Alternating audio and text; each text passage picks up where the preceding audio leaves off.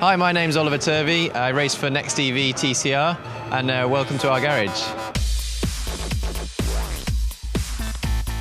Okay, so let's go inside the garage. Here we have, these are my two cars. The current battery technology doesn't allow us to complete the race with just one car, so yeah, we're fortunate enough to have two cars, which is great for practice because it means you can try different setups across both cars. Obviously the front wing we have for aerodynamics, so we get downforce off this wing. We also then have these blockers in front of the front wheel, quite futuristic looking, but also to help curve the airflow around the front wheel and helps to reduce drag, so it makes the car more efficient. Also here we have the brakes, the carbon brakes, which are going to give us the best braking performance and allow us to slow the car down in the quickest possible time. Here's the kind of middle part of the car.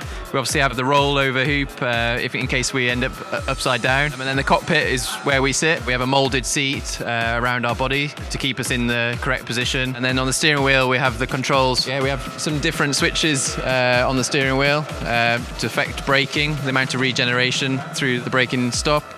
We also have the torque switch, which affects the amount of torque we get from the electric motor and through the battery and the drivetrain system. Then we have the map switch in the middle, which is for our strategy in the race, so we can't go into too many details on that.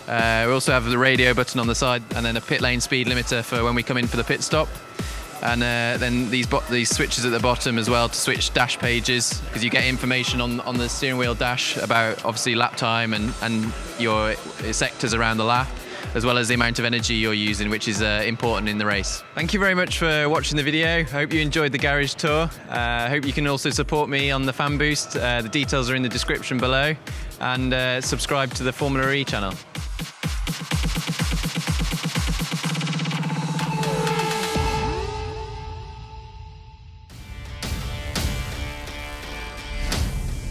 Here you can see that sometimes you get a little bit of oversteer on entry. End up in one of the slowest corner, first gear, chicane, inside, outside. It's really tricky here because you go over the curb, but if you hit too much the curb, then you go outside of the line.